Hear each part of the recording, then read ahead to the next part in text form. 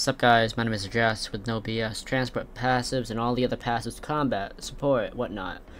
Let's get into it. So for number 1, transport. These are for the pals who transport during day and night. For the ones that are not dark, not nocturnal, you gotta slap on nocturnal. For the ones that are dark, put on nimble. When it comes to base work, depending on their work speed, will dictate how fast a task gets done. This goes for handiwork, planting, farming, logging, generating electricity, farming, whatnot. So this is the NAWS. NAWS means nocturnal, artisan, work slave, and serious. You get 100% work speed bonus. Okay, so keep that in mind.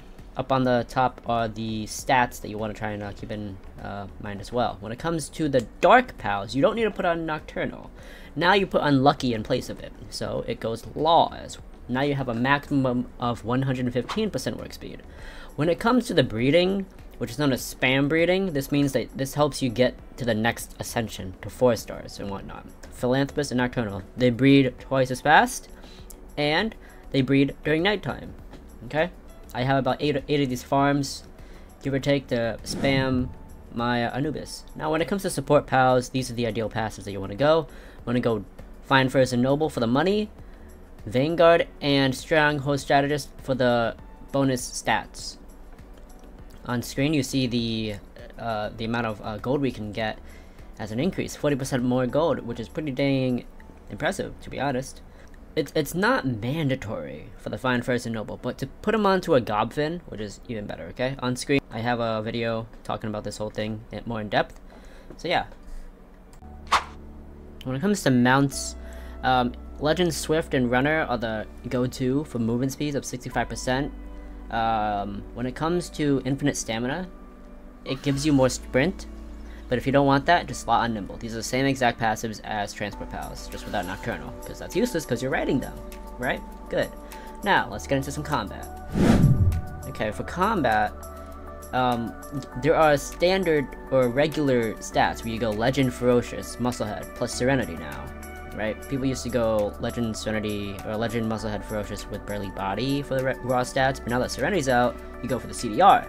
Now, when it comes to pals that possess an element, or that you'd like to put on an element, these are the normal passives that you go. Legend, Serenity, Musclehead plus the element. I call it element LSM, LSI, LSF, right? The LSM means Legend, Serenity, Musclehead, so get, used to those terminologies and whatnot, and you're in for a nice ride, right? You see how I have lots of different elements on certain different pals and whatnot. Sometimes they apply to its own passive or its own element, or type rather. So yeah, there is something known as stab, STAB, which really just means single target ability bonus, and certain elements have heightened damage boosts. Now when it comes to multi-elements, you can in fact slot on multi-elements on different pals. Here I have 2 plus Legend and Serenity. Here I have 3 plus Serenity, and it's great for support. Now when it comes to raids, you can't put Legend on them. Okay, sad to say, but you cannot put Legend on them because they can only breed within themselves to produce the same exact pal, right? It's like today's biology, so to speak.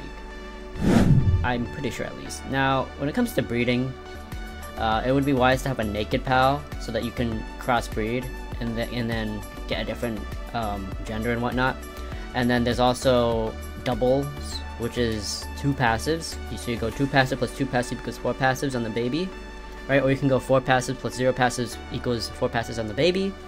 3 passives plus 1 passive equals 4 on the baby. That sort of gist. And then there's triads. This is a 3 passives plus 1 equals 4, right? So yeah, thanks for watching. Peace!